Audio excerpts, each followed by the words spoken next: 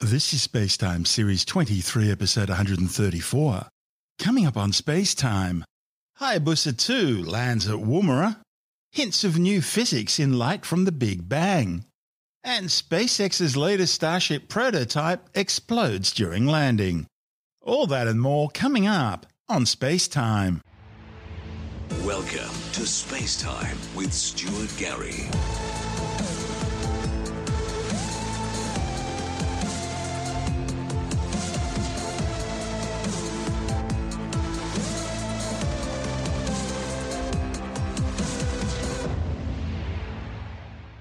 The first pristine samples of an asteroid have been safely returned to Earth, with the Japan Aerospace Exploration Agency's Hayabusa2 re-entry capsule parachuting down onto the Woomera Rocket range in outback South Australia. The capsule was seen streaking across the sky over central Australia in the lead-up to its touchdown in the early hours of Sunday morning. And crew aboard the International Space Station also reported seeing the fireball during the re-entry. Once safely back on the ground, the re-entry capsule was quickly located by helicopter-mounted recovery teams from the Australian Space Agency and JAXA.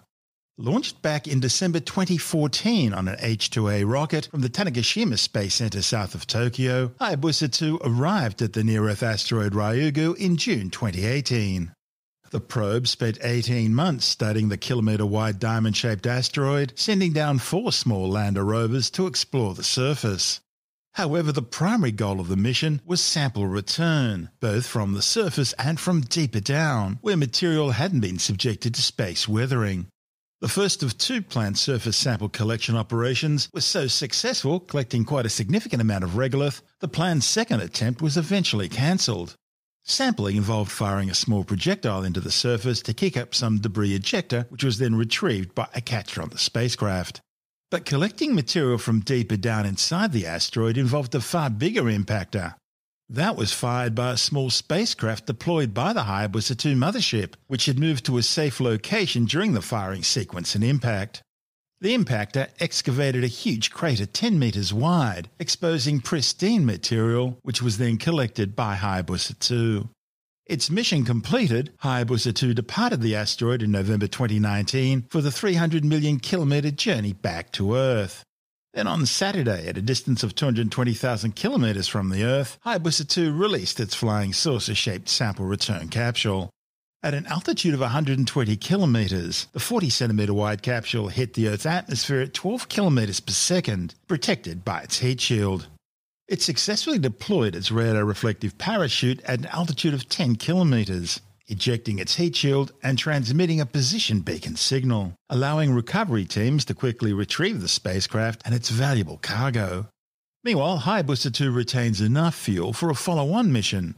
JAXA's now targeted a high-speed flyby of the Apollo Group asteroid 2001 CC21, that's slated for July 2026, and there'll be a rendezvous with the near-Earth asteroid 1998 KY26 in July 2031. Dr. Ellie Sansom from the Curtin University's Desert Fireball Network was part of a team of scientists in South Australia for the spacecraft's return to Earth following its 3.8 billion kilometre journey. She says the 4.5 billion-year-old samples contained in the re-entry capsule will provide new clues about the origins of amino acids, the building blocks of proteins, essential for life as we know it. It came exactly on time. This glowing dot up just above the horizon started getting brighter and brighter and streaked overhead with this gorgeous tail as it kind of flew off in towards the southeast. And we were stationed at, I personally was stationed at Coober Pedy, and it was amazing to watch. Did many of the locals bother having a look? I mean, they're a pretty rough mob out at Coober Pedy. I've been there, and it's the only place I know where they drive around with the words explosives all over their trucks because they're carrying explosives for the opal mining. I'm not quite sure how many locals were around to watch it. We were stationed quite far out of town to get away from the light pollution of Coober Pedy. So our team actually had 9 stations along the Stuart Highway to observe this event from different positions to try and get a bit of an idea of what was happening at the start, at the middle, and at the end. I'm a member of the Desert Fireball Network at Curtin University, and we have cameras across Australia designed to take pictures of these shooting stars that we call fireballs. But they're so rare that I've never seen one myself in real life. So this is an amazing experience to see it in person and not just on my screen. Of course, this wasn't really a fireball in the sense that it was a meteor. This was a human-made object returning to Earth. Are the dynamics similar? Yeah, so they actually come through the atmosphere very similar. And that's basically what we were out there trying to do with our science team, is to use this amazingly event from JAXA to actually test our science for natural objects. So we have, like I said, we've got cameras all the way across Australia taking pictures of these fireballs so that from different positions we can figure out where these space rocks are coming through our atmosphere. And from those different positions, we can get an idea of that trajectory and figure out where something might land on the ground if it drops a meteorite, which is really pretty cool. But the other thing we can do is we can backtrack and figure out where in the solar system it came from. And although we have lots and lots of data and we have recovered meteorites, we know that that side works, but we don't have very many test cases of figuring out how well we can calculate orbit. And this is an amazing example that we can use, that we knew exactly when it was coming in. We could have everything set up. We could take our images and we can now use this to test how well we can calculate the orbits of our meteorites. And what sort of equipment did you bring with you for something like this? We actually had a lot of stuff out there. We had over 50 pieces of equipment out there, and not only our own from the Desert Fireball Network team take pictures and video, but we actually were incredibly honored to be given the responsibility of actually performing science on behalf of our Japanese colleagues that weren't able to come over to Australia because of COVID. And this is something, all of these instruments that we had planned have been planned for over a year. And then as we've been going through the year, we've been stepping from plan A to plan B to plan C, and I think we're on F4G or something by now. But we had seismometers out there. We had what was called infrasound, and infrasound is basically microphones. So both the seismic and the infrasound were listening for the fireballs. They were trying to listen for that sonic boom when something coming in at 12 kilometers a second is going to create as it comes through the atmosphere. And we had quite a few of those all the way along the Stuart Highway, like I said. And actually, after the fireball event ourselves, I think that was the most incredible part about it, was sitting there really, really quietly for about 5 minutes waiting to see if we could hear the sonic boom with our own ears. And I wasn't expecting to be able to, but we did. And it was really, really cool. It was like someone had set off a mine blast a couple of kilometers away, and that was amazing as well. So it wasn't a crack like you normally get when a spacecraft comes down. Normally you get a double crack. It wasn't like that. It's a very similar concept. You're getting this sonic boom from that, what we call a hypersonic. It's not even supersonic. It's a hypersonic trajectory as it's coming in. But that's actually a really good question, is that we don't know what that sonic boom is going to do at different points in the trajectory. Is it going to be a double bang? Is it going to be a single bang? Are we going to be able to hear it at all? And our station in Coober Pedy heard it, but those stationed up in Marla didn't, and those stationed quite a bit further down in Bonbon didn't either. So that's why we had these sensors all the way along, so we can actually try and maybe characterize what's actually happening. We also had some UHF receivers, so just listening for the radio waves, if there were any cool radio waves being transmitted by the plasma, basically the burning atmosphere behind this capsule, to see if we could hear that in the radio. So yeah, we had quite a few things out there, and it was quite nerve-wracking because we've been given this amazing responsibility of putting out this equipment for our colleagues. And it was quite stressful, hoping that we'd done a good job. But I think we got some really, really good data. When do you hit thicker atmosphere, which is thick enough to cause that plasma to start up? That ionization kind of the atmosphere, yeah.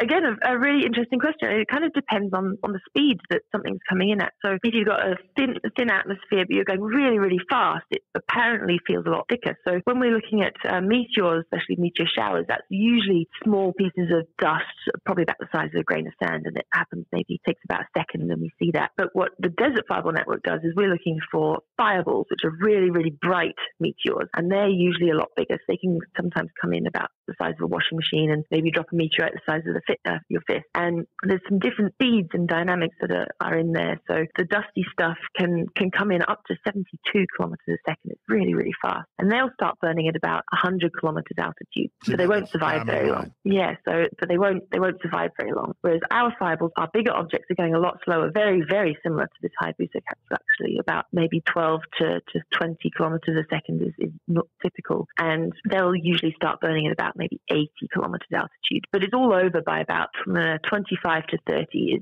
is where we usually see natural objects stop burning. And Hayabusa was, I think, pretty similar to that. But of course, the difference with the Hayabusa is that it popped the parachute out after that phase, whereas our space rocks just have a natural ballistic trajectory to the ground. All of a sudden, they're no longer meteors, but meteorites. Yes, indeed. Yes. So one of the great things about this was the fact that you knew exactly what trajectory it was coming in on. We had a station up in Mala, and we brought people all the way down to just around the Bonbon area. And translating this to the Desert Fireball network, how does that help you? Well, this is just an absolutely amazing, unique test of our system. So although we obviously know the trajectory, we can actually use our systems to recreate that trajectory and see how well we match. Is the first step, which will be really cool. And then we can also use that to figure out, well, let's see where the capsule would have maybe landed if it didn't have a parachute. That would be an interesting test as well. We can obviously put the parachute in there and then see how well we match our fall position to the ground with as where the capsule landed. But again, as I said, the really awesome thing is we can test how well we can calculate orbit. So Hayabusa2 is an incredible mission of what we call a sample return mission. So it's gone all the way out to an asteroid, it's collected a sample of a known asteroid, and it's brought it back to Earth for us to study. And this is only the second time ever this has happened to an asteroid, and the first one being JAXA's Hayabusa1. So they're obviously getting really good at this. But it is obviously, really rare to know where samples are coming from in our solar system. And meteorites are incredibly valuable trying to figure out what was going on in our early solar system, whether they're basically primitive, really, really primitive rocks, and they can tell us a little bit about how the solar system formed, how it evolved. But of those 60,000 meteorites people have randomly picked up around the Earth, there's less than 40 ever that we have observed with cameras to figure out where they come from. Wow. So trying to get the context of those rocks is really rare as well, even for the ones that we have here on Earth. So that's what the Desert Fireball Network is doing. It's trying to do a little bit of not quite a perfect sample return mission, but it's trying to give that spatial context to the rocks that we have here on Earth. And we've got teams at the Space Science and Technology Center at Curtin University who are science team members of the Hayabusa2 mission, and they're going to be part of studying those samples that they've brought back, which is really cool. There are Australian scientists that'll be involved in analysing the samples once they're opened up. There's quite a few science team members across Australia, yes. What will we learn from pristine samples of meteorite, which, well, actually you wouldn't call them meteorite, would you? What do you call them? Meteoroids, I guess. Pristine samples of this space rock. What's the advantage of looking at those as opposed to the meteorites you find on the ground? Well, the really cool thing about these space rocks is these samples we know exactly which asteroid they came from. And they came from asteroid Ryugu. And Ryugu is very special. What people think might be a similar parent body to carbonaceous meteorites on the ground. And carbonaceous meteorites, we've recovered quite a few. They've been known to contain amino acids, and they're super, super primitive rocks. And if we can find amino acids in these samples from Ryugu, we might be able to start piecing together that story of where life on Earth came from, which is pretty amazing. So we have these rocks and these meteorites on Earth, but we haven't really got a very good match to those asteroids that we're seeing with telescopes. So trying to match meteorite to asteroids can help us try and figure out a little bit more about what's out there and also maybe where we came from. I got the opportunity to have a close examination of one of the Murchison meteorites, which was absolutely, just to look at it and realize... Perfect carbonaceous meteorite. Yes, here's a carbonaceous chondrite. It's absolutely brilliant, full of amino acids. And in fact, of course, that one made history. We discovered that, hey, there are lots of amino acids out there in space. These building blocks for life. Murchison meteorite is a perfect example of a carbonaceous meteorite. And that fell about 51 years ago now, when we still don't know where it came from. So we've got those samples of amino acids, but we don't know where in the solar system it came from. And maybe these samples that Hayabusa2, the capsule that it dropped, has given us is samples of possibly where those might have come from. Asteroids similar to asteroid Ryugu. That's Dr. Ellie Sansom from Curtin University's Desert Fireball Network. And this is SpaceTime. I'm Stuart Gary. Still to come, hints of new physics in light from the Big Bang.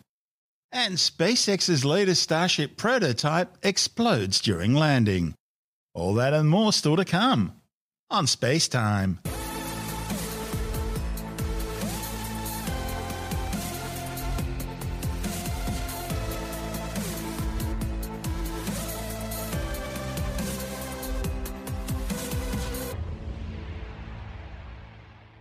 Scientists have glimpsed hints of new physics in Planck data from the cosmic microwave background radiation.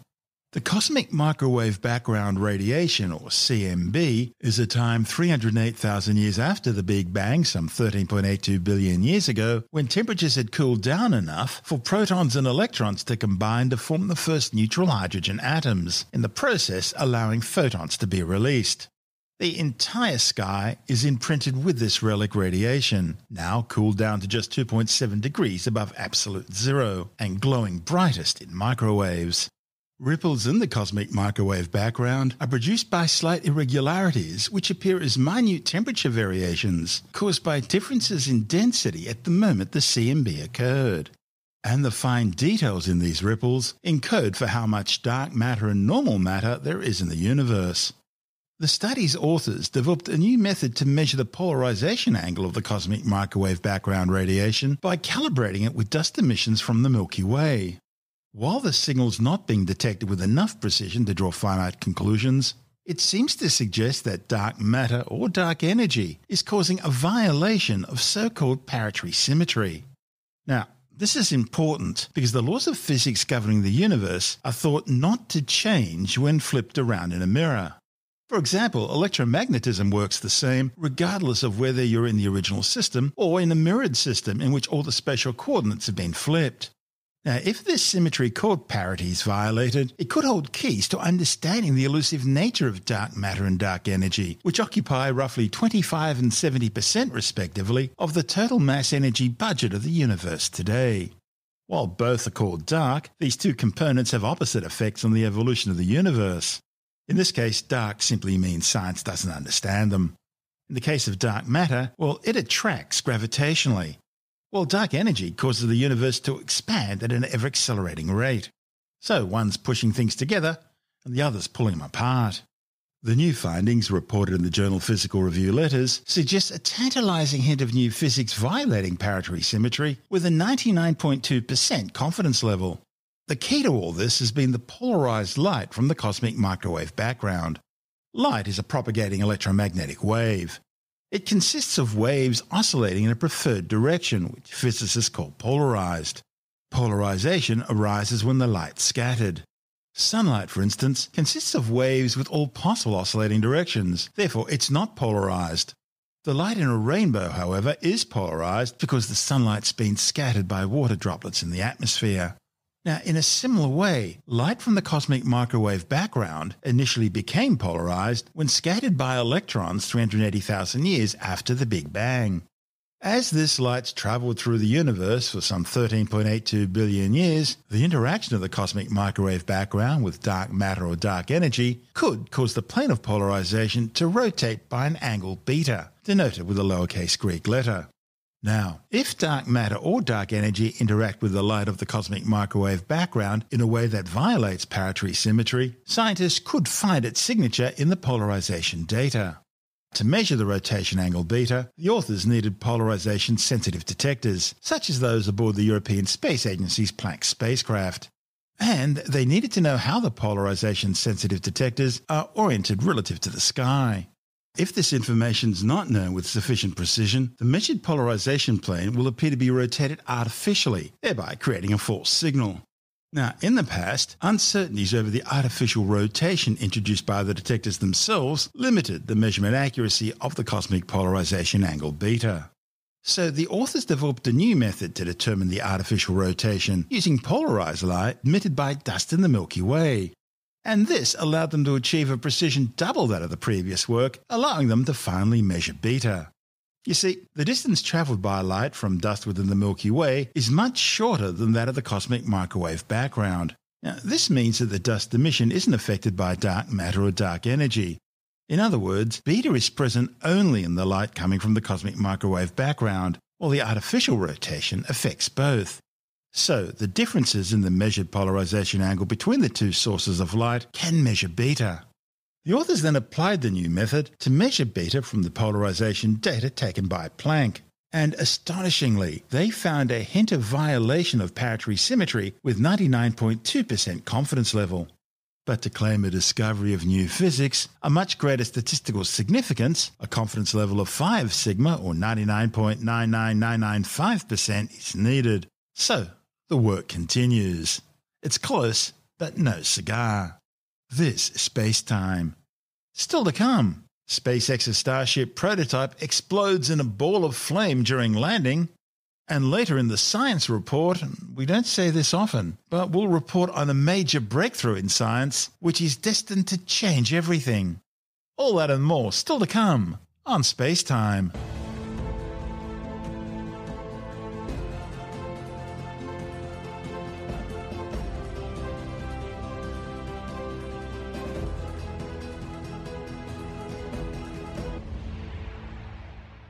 A prototype of the new SpaceX Starship has exploded in its spectacular fireball following a test launch in South Texas. The suborbital test flight was designed to use its Raptor engines to launch vertically, climb to an altitude of 47,000 feet, before maneuvering into a horizontal position called belly flop in order to simulate a controlled re-entry and descent from orbit. Then, as it neared the ground, it would return to its vertical orientation for landing. The unmanned mission went exactly according to the flight plan. It was until just seconds before touchdown, when it became clear that Starship was going down too fast, crashing into the ground and exploding in a massive fireball near the landing pad, or as SpaceX boss Elon Musk puts it, a rapid unscheduled disassembly. The 122-metre tall, gleaming, silver bullet-shaped Starship looks like something lifted straight out of a 1930s Flash Gordon comic strip. Constructed out of stainless steel, Starship's designed to ultimately replace SpaceX's existing Dragon, Falcon 9 and Falcon Heavy spacecraft with this massive super heavy lift launch vehicle. Musk describes Starship as an interplanetary colonial transport vehicle capable of carrying 100 people or 100 tons of supplies and equipment on missions to the Moon, Mars and beyond, or 150 tons of equipment into low Earth orbit. Technically, Starship's only the upper stage of a 2-stage rocket. The lower core stage, called the Super Heavy, will be powered by 28 Raptor rocket engines, compared to the 6 used on the upper Starship stage. The methane and liquid oxygen-powered Raptor rocket engines operate at extremely high pressures, and managing them has been a difficult challenge, with several prototype test articles destroyed during static fire ground tests and low-level hops. Musk only gives Starship a 1 in 3 chance of surviving its maiden flight, saying a lot of things need to go right, which is why prototypes SN9 and SN10 are already waiting in the wings. Musk's already planning a manned space tourism flight around the Moon using Starship, and NASA are looking at using Starship to land people on the lunar surface. Musk's real dream, however, will see Starship transport the first human colonies to Mars. And he's predicted a manned test flight to the Red Planet could happen as early as 2026. That's a good 10 years earlier than NASA. This is SpaceTime.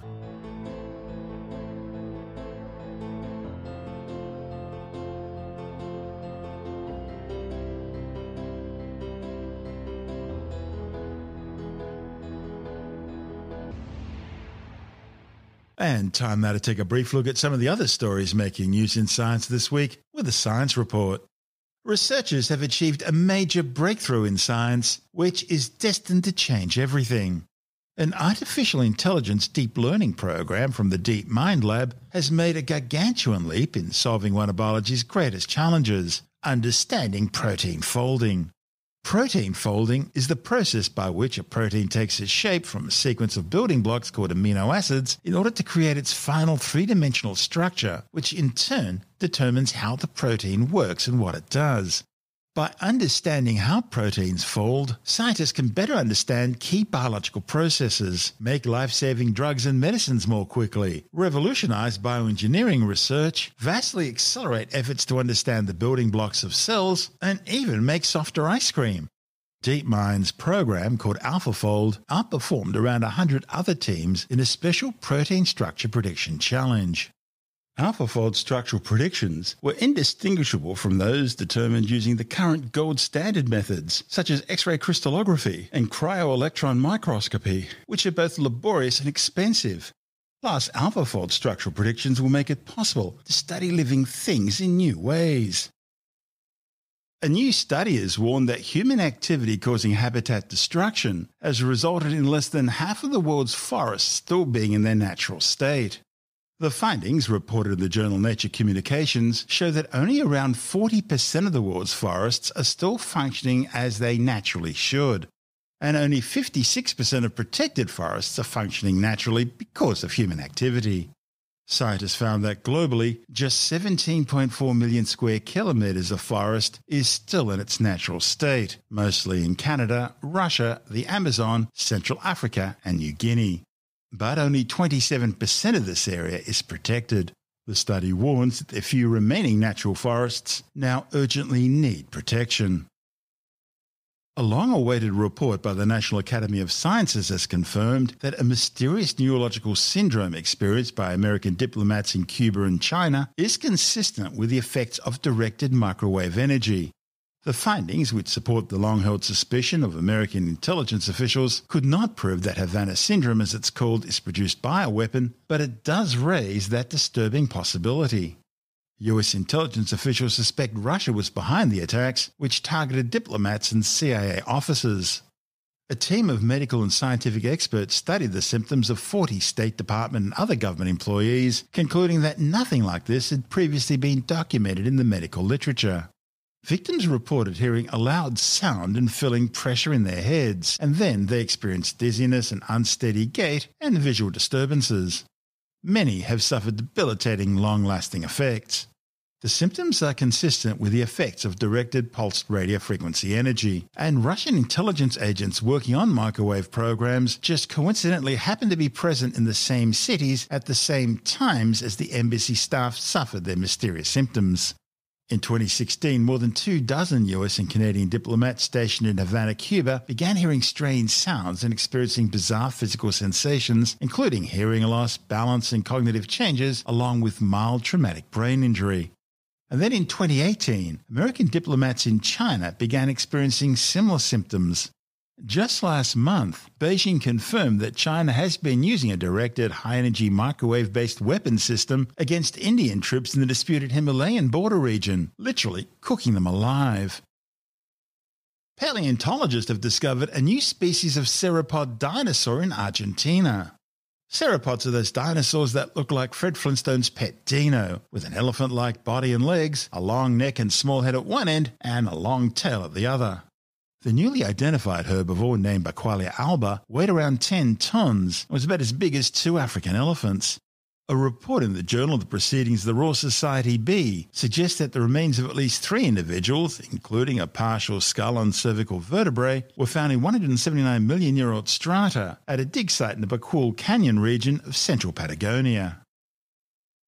Leading medical campaigner, Associate Professor Ken Harvey, has resigned from the Therapeutic Goods Administration's advertising committee, citing years of frustrations over its kid gloves treatment of complementary remedies. The Therapeutic Goods Administration, or TGA, is supposed to be Australia's regulatory authority for medicines, similar to the Food and Drug Administration in the United States. It's meant to undertake a range of assessments and monitoring activities to ensure that all therapeutic drugs available in Australia are of an acceptable standard. The TGA received some 1,468 complaints in 2018-19 about advertisements for drugs and devices, many of them alleging herbal supplements, fat burners and hangover cures that were sold with wild and unsupported claims about their effectiveness. Tim Mendham from Australian Skeptics says Harvey claims the agency's simply grown too close to those it's meant to regulate. Ken Harvey has been a noted campaigner against sort of the more extreme claims of alternative medicine providers, particularly through the advertising and what they're claiming there. He's been a member of the TGA panel, the Therapeutic Goods Administration panel, which reviews advertising and claims for some time. And from within that role, he's actually the representative, I think, of Choice, the Consumer Affairs Group. From within that role, he's been making regular complaints about particular products and some of the claims they make, which are outrageous or they're lies or the misrepresentations or whatever. He's been called a serial complainer because he does it a lot, and he generally gets sort of supported and found out that his complaints are substantiated. Previously, he was going through what was called the Complaints Review Panel, which was part of the TGA. But with the review of the TGA about a year or so ago, that whole system was changed, and the Complaints Review was brought inside TGA. And basically what's happened is that, according to Ken and a number of other researchers who are working with him, that whole process has fallen down. It's got overloaded. It's not doing the proper thing. It's basically clearing complaints by just sending a message to the producer, the alternative medicine supplier, saying, naughty, naughty, don't do that again, and that's it. And then they just do it again, or alternatively they just change one word in the name and do it again. And that's exactly what they do. Basically, they change the name of the product and just put it out again. And it's a ridiculous situation. And at our last convention, there was a bit of a confrontation between the TGA and Ken and a number of other people. Got quite heated at one stage. But just pointing out that if you have, for instance, a product like that reduces fat, so it makes you less obese.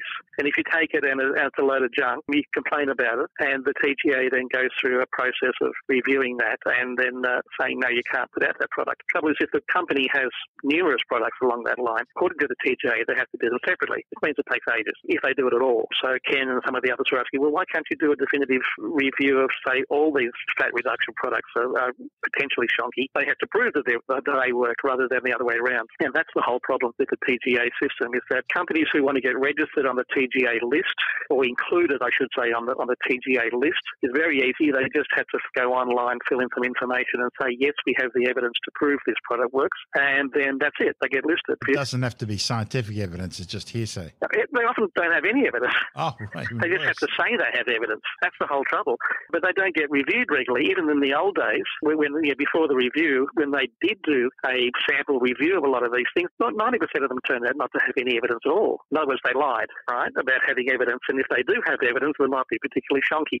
There are probably some products out there that are genuine, but trying to find the genuine ones from the shonks is very difficult. And with a reviewed system, as it is now, you got less chance of finding it. So Ken basically said, well, enough. And he quit the group that was sort of working on these reviews, on the having a review of all these products. He said, it's just ridiculous. This system is not working. They promised a review of the review after about a year or so to see how it was working, and it's not. The trouble is the TGA is, and this sounds like a conspiracy theory, the TGA is funded by the industry, not by government. It is a public body, but it's funded by the industry. That's not to say they are captured by the industry, but certainly there might be less inclination to go after them in detail. Staffing levels are low, which makes it very hard. The equivalent sort of overseas is the Food and Drug Administration and people like that, which are large organisations. The TGA is a very small organisation, really. And considering the number of products that are listed every year, it probably just can't keep up. So it seems to be taking an easy way out, only going for a few things to assess, which are regarded as the high-risk products, ones that might kill you,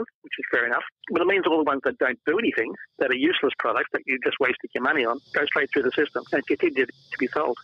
So Ken has had enough. In the United States, is the FDA funded by the government or by private industry, by the drug companies? It's basically funded 55% by the federal budget. Right. So it comes out of the public sector. The remaining 45% is paid by industry user fees rather than just the straight-out funding. So the TGA is in a very different situation to the FDA. What about our federal government in Australia? What have they reacted to this at all, or are they hoping it goes away? I think they hope it goes away. I mean, the Health Minister Hunt was sort of very supportive of this review a year ago and saying it will sort of improve the process. It'll get things moving quickly. It'll, people who make complaints will be responded to very quickly. No. It has not happened at all. Has anyone contacted the federal opposition to get, because usually I find the government works better when the opposition asks questions. If anyone is going to be contacting anyone going, it's going to be Ken Harvey. How do you feel about this? I agree with him. The issue is, okay, they have resourcing problem, right? It's not fully funded. It certainly shouldn't be funded by the private sector to the extent it is. So it's a classic thing. If you have a consumer protection body that can't protect consumers because it's under-resourced or something's just in a too hard basket, you've got to fix it up. I mean, consumers need to be protected. And if all these things, ACCC has the same problems, do they have enough money to investigate everything? No. Do a lot of shonky things get through? Yes. But these are things that people are spending money on in the alternative medicine field, and possibly, therefore, because they're spending money on this and following this particular alt-med course, they're probably not taking up things that actually work. That's Tim Mendham from Australian Skeptics.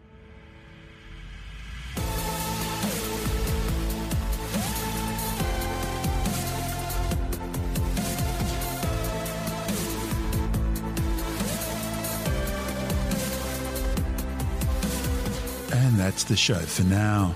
SpaceTime is available every Monday, Wednesday and Friday through Apple Podcasts, iTunes, Stitcher, Google Podcast, Pocket Casts, Spotify, Acast, Amazon Music, Bytes.com, SoundCloud, YouTube, your favourite podcast download provider, and from spacetimewithstuartgary.com. SpaceTime's also broadcast through the National Science Foundation on Science Zone Radio and on both iHeartRadio and TuneIn Radio.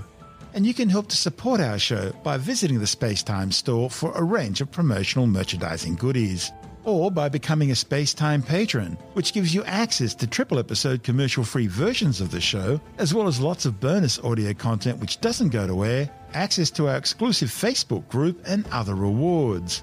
Just go to spacetimewithstuartgary.com for full details.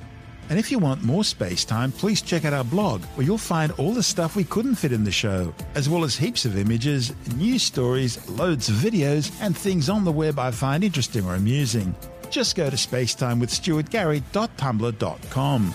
That's all one word, and that's Tumblr without the E. You can also follow us through @StuartGary on Twitter, @SpaceTimeWithStuartGary on Instagram, through our SpaceTime YouTube channel, and on Facebook, just go to facebook.com/SpaceTime with Stuart Gary. And SpaceTime is brought to you in collaboration with Australian Sky and Telescope magazine, your window on the universe. You've been listening to SpaceTime with Stuart Gary. This has been another quality podcast production from Bytes.com.